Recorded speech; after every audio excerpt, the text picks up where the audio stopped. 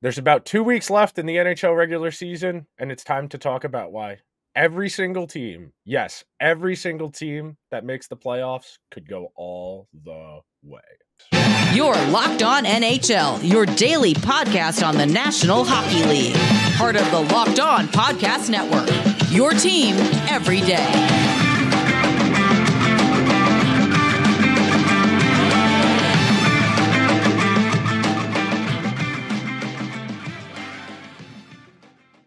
Hello, everyone, and welcome to this week's edition of the Locked On NHL Power Rankings. I am Nick Zararis, one of the co-hosts of Locked On Flames.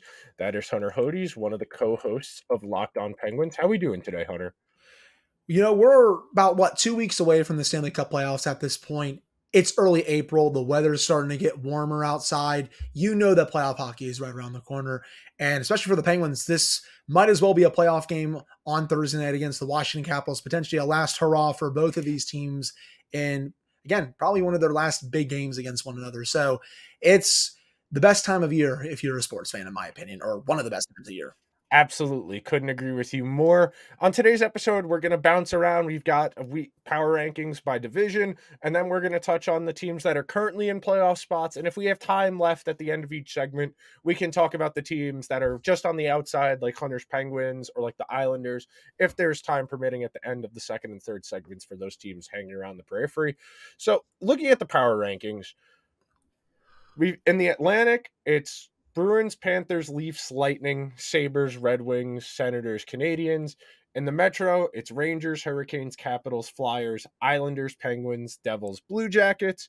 In the Central, it's Stars, Avalanche, Winnipeg, Nashville, Minnesota, St. Louis, Arizona, Chicago. And then in the Pacific, it's Edmonton, Vancouver, Vegas, LA, Seattle, Calgary, Anaheim, San Jose. I think there are a few things that are interesting to me. I think Boston over Florida is very interesting.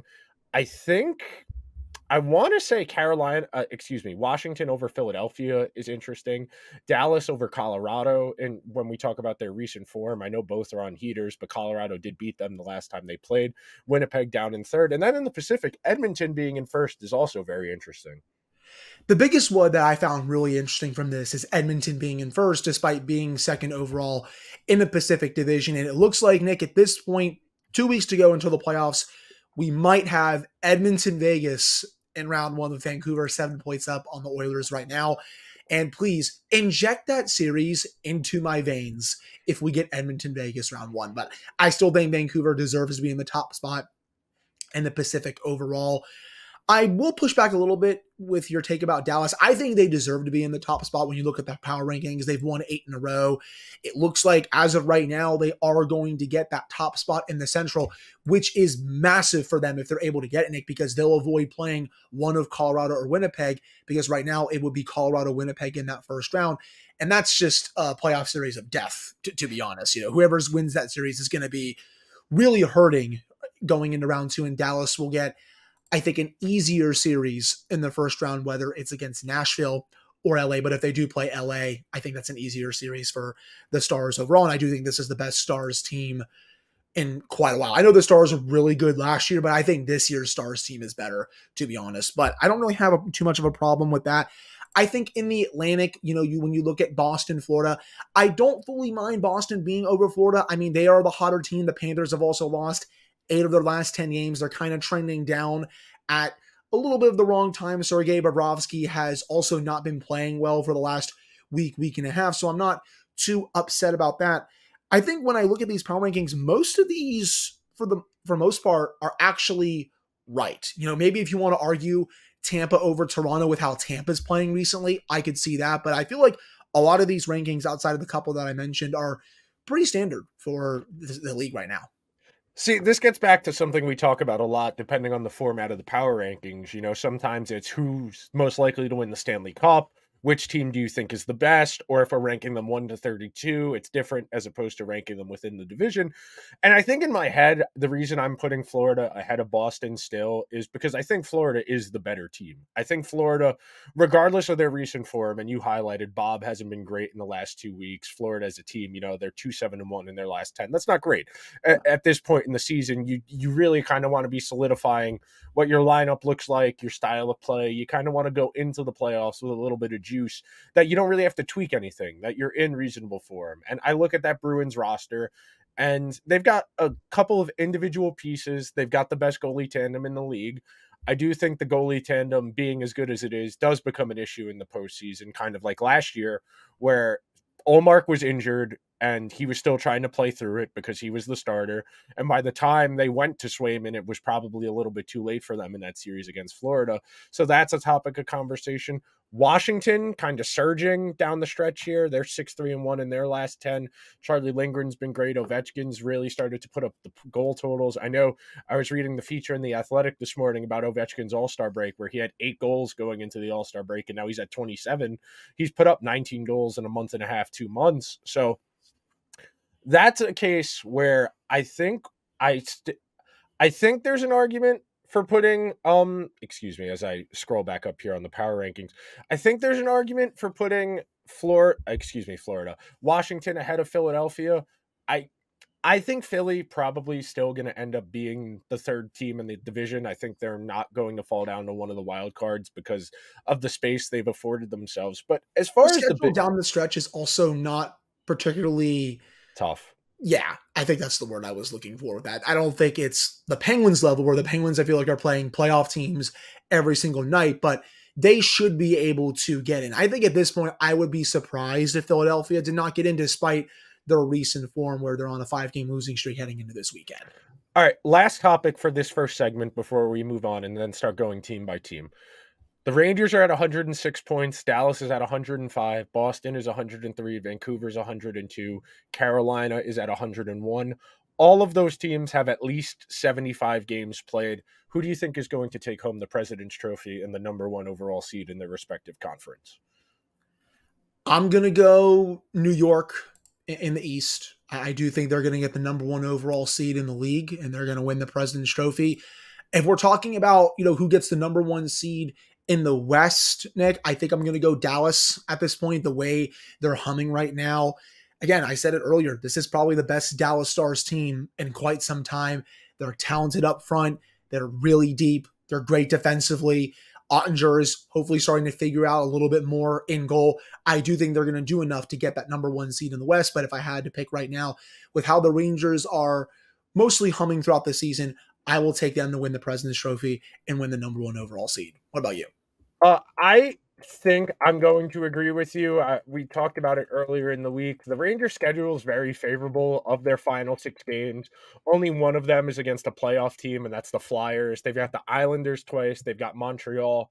They've got Detroit, and they've got Ottawa in there. So that's a reasonably favorable split. But for the purposes of this conversation, the Stars play Chicago. They play the Avalanche. They play the Sabres.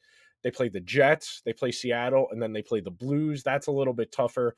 Vancouver has, as I scroll here, Vancouver has the Kings, the Golden Knights, the Coyotes, the Oilers, the Flames, and then the Jets. I would say Vancouver's probably got the toughest schedule of those 3 teams remaining, and they also have the biggest gap to close.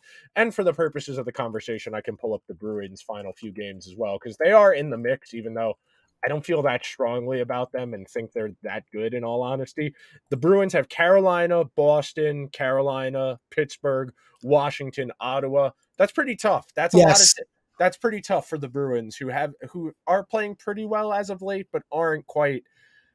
They're in a rock fight, and I don't know if they're in a position where they can rattle off, the 4. You're probably going to need to win 4 out of your final 6 games if you want to win the President's Trophy conservatively. If they draw Tampa in the first round, that's a prime upset pick right there, I think. That's a reasonably good upset right there. But that will just about do it for our first segment, and we will be right back. Passion, drive, and patience. Formula for winning championships is also what keeps your ride or die alive. eBay Motors has everything you need to maintain your vehicle and level it up to peak performance. Superchargers, roof racks, exhaust kits, LED headlights, and more. Whether you're into speed, power, or style, eBay Motors has got you covered. With over 122 million parts for your number one ride or die, you'll always find exactly what you're looking for. And with eBay Guaranteed Fit, your part is guaranteed to fit your ride every time or your money back. Because with eBay Motors, you're burning rubber, not cash. With all the parts you need at the prices you want, it's easy to make your car the MVP and bring home huge wins. Keep your ride or die alive at ebaymotors.com. Eligible items only, exclusions apply. eBay Guaranteed Fit is only available for U.S. customers. Are you watching Fox Sports or ESPN on your TV all day? Have to turn down the volume with all that shouting? Make the switch to Locked On Sports Today, a free 24/7 sports streaming channel programmed for you every day to bring you the biggest stories without all the screaming. Locked On Sports Today brings you can't-miss analysis, opinions, and news, streaming 24/7 on YouTube or the free Amazon Fire TV channels app, part of the Locked On Podcast Network, your team every single day. So, Hunter, we are going to go by conference because it'll be a little bit more organized than the 1 through 16 we did last week. So, starting with the Rangers, who are in first place in the Eastern Conference, they've got the high-end star power, and they've got one of the 5 best goalies in the league. The recipe is pretty straightforward for them. It's just a matter of closing any real holes in their team. Yeah, I mean, I agree with you overall. I think for the Rangers, I just want their high-end talent to show up. I think Mika Zibanejad has been a ghost in a lot of their playoff games over the last couple of years. I need him to have a big run if the Rangers want to go to win a championship. And I'm going to say the same for Artemi Panarin. He's had a Hart Trophy caliber season. He needs to bring that level of play into the playoffs if the Rangers also want to go far. And the same for Shesterkin. I mean, we all know how good he is as a goaltender, one of the 3 best goalies in the league. He's probably not going to be a problem, but if he is able to give them elite goaltending, they're going to be hard to beat, especially if they score the level that they've been scoring at throughout the regular season. Yeah, the Rangers are pretty well situated. They're going to get a favorable first-round matchup, which should help them along, as opposed to what they usually do, where they have to play a 6 or 7 game series every single round. And by the time they get to the third round, they're absolutely shot energy-wise. Number 2, the Bruins. The goaltending depth. Not a lot of teams can throw at a goalie as good as Ullmark or Swayman, let alone both. So if you're in a real pinch where one of them is struggling, you can go to the other one and still feel reasonably good about it. And they don't have as much pressure as years past. I think those 2 components will help this group as opposed to last year where they had the burden of having the best regular season of all time in this current format. Low expectations, a little bit of a nobody believes in us factor. I could see it. It would be really fitting if this were the Bruins team that went all the way. They remind me a little bit of that 2018 Capitals team in a way. Remember, the Caps had that ridiculous regular season. 2017 came up short to the Penguins. They come back the next year, Nick. They win it all. I kind of get those similar vibes from the Bruins, even though, again, they're not nearly as good this year as they were last year. One thing you also didn't mention about the Bruins, if Pastrnak and Marchand turn it on, I mean, they're going to be really hard to beat. You know, you brought up the goaltending. One of Ullmark or Swayman can give you well over average goaltending. They're going to be hard to beat. But if their 2 big guns turn it on and play their tails off, they're going to be really hard to beat in a 7-game series. Yeah, completely agreed with you there. When Pasternak's on, he's arguably the best left winger in hockey. Agreed. When he's on, he's right there in the conversation. Number 3 in the East would be Carolina. Their depth. Other than the Rangers, I think there's a strong argument Carolina is the deepest forward group in the entire NHL. And when their defense is locked in, when that Slavin and Pesci pair is going, if they need it to, that's one of the best shutdown pairs in the entire league. Gensel has fit in really well for them. Seth Jarvis is having an incredible breakout season for them. They're a very deep team. It's just the Rangers' high-end guys are a little bit better. That's really the only gap between these 2 teams. I'm still in the territory for Carolina where I want to see it to believe it. Yeah. I mean, I want to see if they can go on a deep run, but you kind of took a little bit of my point, overall where, they can stifle teams defensively. They are one of the better defensive teams in the league. When Rod Brindamore's system is in full effect, they are shutting teams down in their own zone and not allowing really any high danger chances overall. If they want to go on a deep run, they need to do that on a nightly basis in the playoffs. And then you also said Jake Gensel. He's obviously one of the best playoff performers in the league. If he gets going, especially on that line with Aho and everyone, look out because this team can definitely go on a run. But again, I need to see it to believe it. Aho, Gensel, and Jarvis will surprise people. If you're not familiar with the Hurricanes and you watch them in round one, that trio is great. Those three guys are all really good, and they're elevating each other because of how good they all are. Next up, Florida. They did it last year. I have proof. I know Florida can go on a deep and meaningful playoff run, and Sam Reinhart's playing better than he was last year. I know they're a little bit dinged up. I know Bob is a massive question mark, but if Bob's locked in, they're as good as anybody. And Kachuk and Barkov, I think this is the point I want to make on them. Of the eight teams in the East that are going to make the playoffs, they might not be the best two stars, but they're certainly the gnarliest. Those are the two guys who, if the game is ugly and it comes down to a slog, they're the ones who are going to win the loose pucks in the corners. They're going to drive the net. They're going to be engaging after the whistle and engaging the other team, trying to bait them into stupid penalties.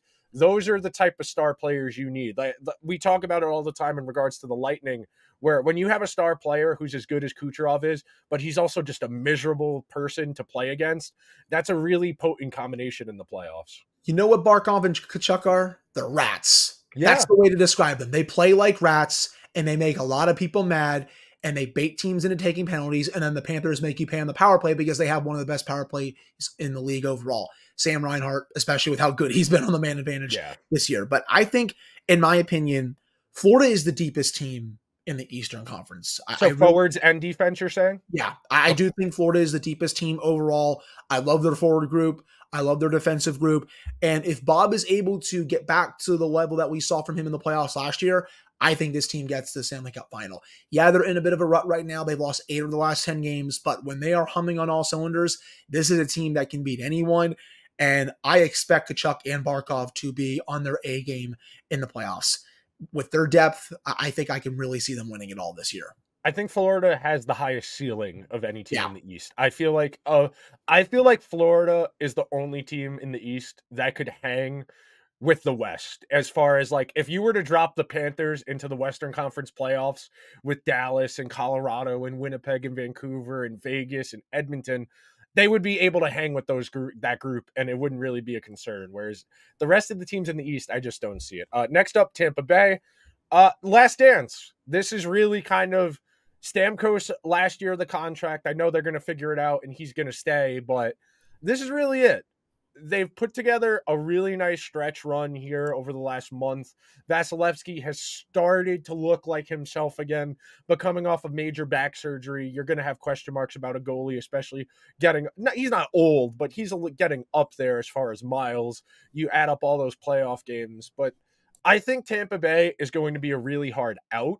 I don't know how necessarily that they have the ceiling commiserate with a long playoff run, but they're miserable to play against, and they're going to make you work for it. So Tampa Bay probably is the last team in the East that seriously can go all the way as far as this conversation, but they're not going to be an easy out. I agree. And Tampa Bay is also humming at the right time, Nick. Yeah. They've won 8 of their last 10 games, 91 points, 4 points out of third in the Atlantic. It would be something if they slid into that number 3 spot and we got a battle of Florida to start things off in the playoffs. Again, That would be a lot of fun. But when I look at Tampa Bay, when Kucherov is on, man, I mean, there's not 5 better players in the league than him. And I could probably trim that number even more with the season that he's had so far. And with Vasilevsky, he can also turn it on at any time. I know he's not the Vasilevsky that we've seen in years past, but this is still one of the 3 or 4 best goaltenders in the league. And in a small sample size, it is a playoff series. All you need is a hot goalie. And I think they are going to make things a living hell for whoever they draw. If they get Boston, I actually might pick Tampa to win that series with the level that Tampa is playing at right now.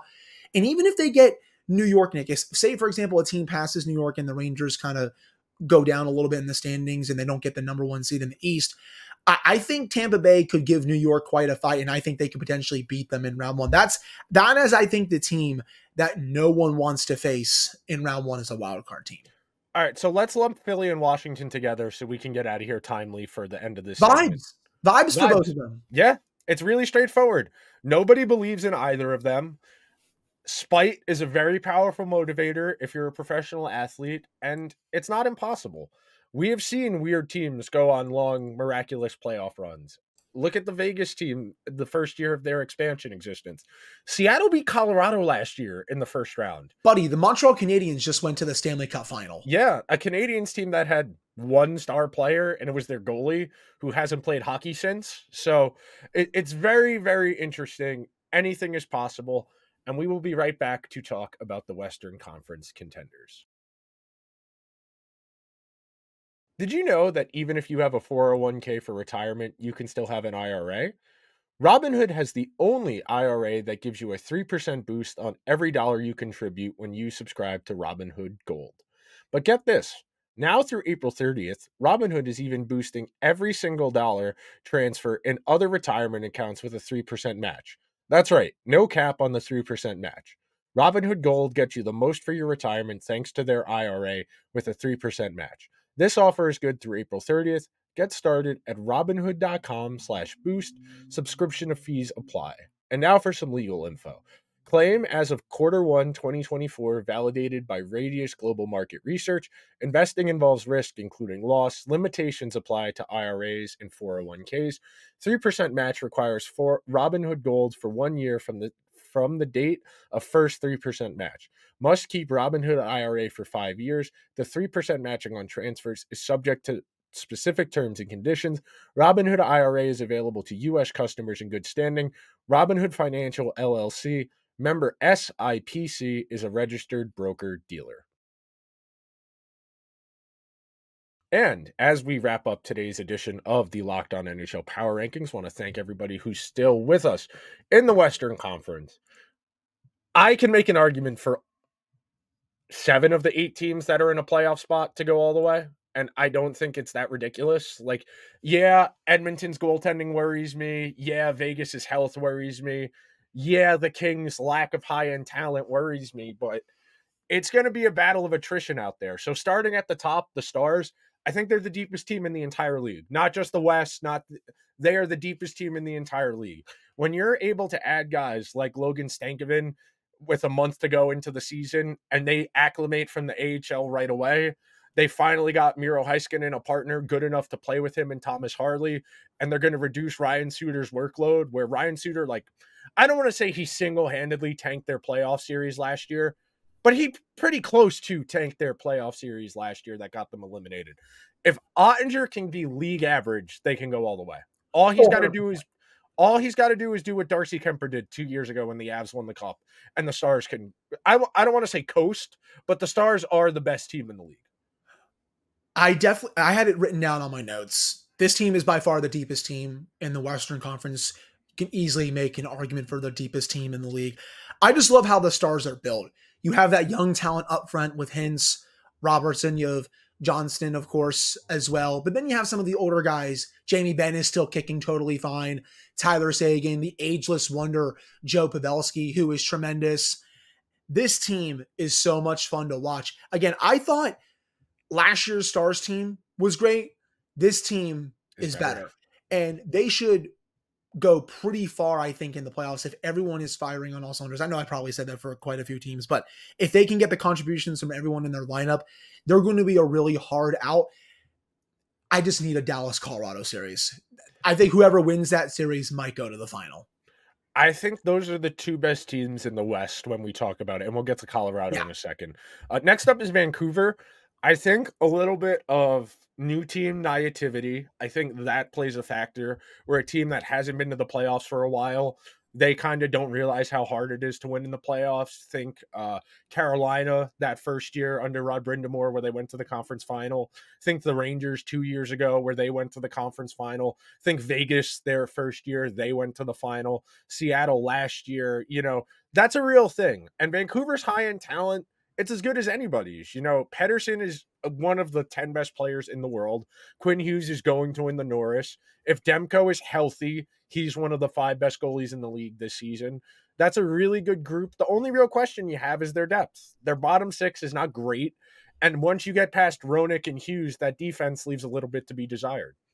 Agreed. I think if Vancouver's high-end talent goes on a bunch of heaters, I don't know. It's going to be hard for them to lose 4 out of 7 games. I do think Dallas when they're firing on all cylinders, can beat them in a series, or Colorado. But outside of that, I struggle to see a team, maybe Vegas, I think could be there as well, that could beat this team when Vancouver's core guys are all going strong. And especially if they go on a PDO bender like they were at the beginning of the season, Nick, good luck, because they were finishing every single chance through the first month or two of the season. That can happen in a 7-game series. Small sample sizes are very fickle. So I'm curious to see what happens for the Canucks in the playoffs. You said it best about their depth. I don't like it. I mean, it's fine when you look at other playoff teams, but they're not deeper than, say, Dallas or Colorado or even Vegas when they're fully healthy. But I'm just excited that we get to watch Quinn Hughes, Pettersson, Besser, Miller, and all those guys in a playoff series, because I've been watching a lot of Canucks games this season, and they're a joy to watch. So whoever they draw in the first round is going to be a lot of fun. We could get great theater if they play someone like, I don't know, potentially Vegas in the first round. That would be a crap ton of fun. Or even just LA, Nashville, whoever. I'm really excited to see the Canucks overall. But I do think what has me excited about them, their core group of guys, and Demko, because we've seen him turn it on in the playoffs before. That series against the Golden Knights during the shortened season was a sight to behold. That was one of the best goaltending performances I've seen in a 7-game series. And even though they lost, he was tremendous. He gets to that level, they'll be hard to beat. Colorado, they've done it before. They're high-end guys. They probably have the best big three of any team in the entire league. When you do McKinnon, Makar, Rantanen, I don't think there's another team that can do better than that. Georgiev doesn't inspire a ton of confidence, but they made some interesting moves. Casey Middlestat has fit in very well for them since acquiring them. I think Colorado's right there. It would be very, very easy to pick Colorado to go all the way, and it wouldn't take a lot to go right for them. And McKinnon's playing like he's the best player in the world, even though McDavid's better, and we're going to get to Edmonton later. McKinnon's playing like he's the best player in the world right now. So you got that going for you. That group has gone to the playoffs and won a Stanley Cup before, so you have proof of concept. Just got to do it. They are just behind Dallas for one of the deepest teams in the Western Conference. I think they're the second deepest team in the conference, and you can make an argument that they are the deepest team in the league. When McKinnon is going, no one can stop him. And when they're fully healthy, they're going to be really hard to stop. It's going to take a lot for me to pick against Colorado if they do play Dallas, because that series is the total classic coin flip, right? Because you can see either of those two teams winning it. But I'll keep saying it. I said this on the show a lot these last few weeks, Nick. They get Landeskog back at some point. Look out, my friend. I know he hasn't played a lot of hockey recently. He's been banged up. They get him back. Man, they're going to be a sexy pick to win it all. And if Georgiev just gives them average goaltending, they should be totally fine. All right. Next up, Winnipeg, and we do got to go a little bit faster. They got the best goalie in the world at the moment. They've got the deepest forward group they've had in a couple of seasons. Tyler Toffoli's fit in pretty well. Sean Monahan got off to a nice start there, but has cooled off since arriving.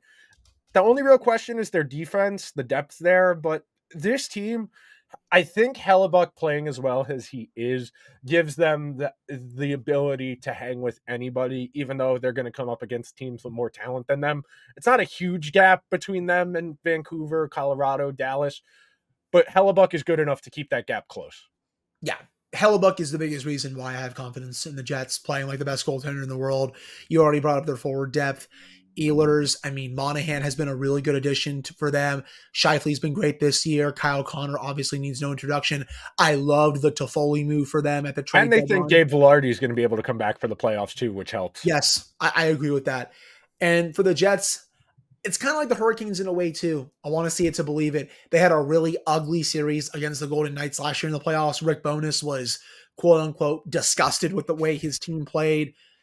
I know their draw is going to be really hard to start out because they're going to be in that 2-3 matchup in the Central, but they can win that series if Hellebuck plays his A game and their forwards contribute on a nightly basis. They just can't have their top guys be shut down. You can probably say that for almost any other team that has star players, but if Hellebuck is below average, it's going to be a really hard series for the Jets to win. I just want to see it to believe it because I do really like this Jets team. Edmonton, the high-end talent is as good as anybody in the world. Bouchard having a breakout season on the back end helps a lot. That's really all I got. That defense, other than Bouchard, is a massive question mark, and their depth, Evander Kane and Corey Perry aren't exactly Blake Coleman and Yanni Gord. Their high-end guys can hang with anybody. They will have the ability to score. It's just a matter of if they can score enough. Do I need to say it? When Connor McDavid is on, there's no player that can stop him. He's the best player in hockey. Leon Draisaitl is also a top 10 player in the world. You can easily make an argument for top 5. If they take over a series, it's game over, Nick. I'm sorry. It really is game over for the most part. We've seen Draisaitl do it on one leg against the Kings 2 years ago. With one leg, he had, I want to say, 12 points in a 7-game series with a torn ACL. Just one of the best players in the world, doesn't get enough credit. Next up, Vegas. If they're healthy, insanely high ceiling. When you're going to have guys like Mantha on your third line on some nights, that's as deep a team as there is. They've got one of the best coaches in the world. Aiden Hill has shown you the ability to be a good playoff goalie. They've got more than enough talent. It's just a matter of if they get healthy, if Mark Stone is able to come back, when he's able to come back. And then it's just a matter of playing the games. They got as much talent as anybody.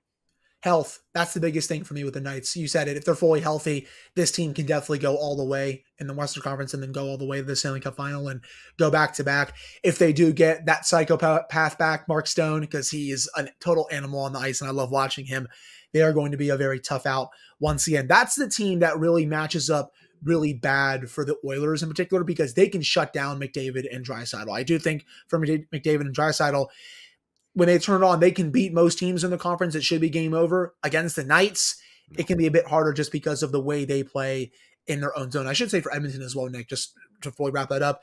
Stuart Skinner, if he plays well above average, they'll be a tough out. Nashville, vibes and the hot goalie. If Saros gets going, we've seen it before.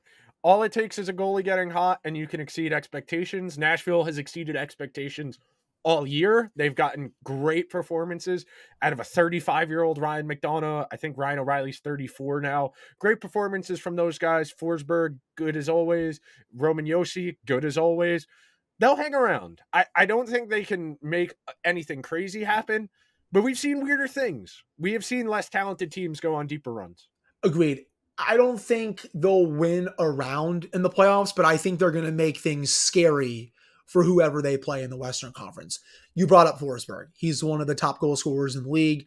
Roman Josi is one of the 5 best defensemen on the planet. They have a couple of superstars at each position. And with Ryan O'Reilly, he knows what it takes, Nick, to win in the playoffs. You're going to get a high level of play from O'Reilly, even though he's in his mid-30s now.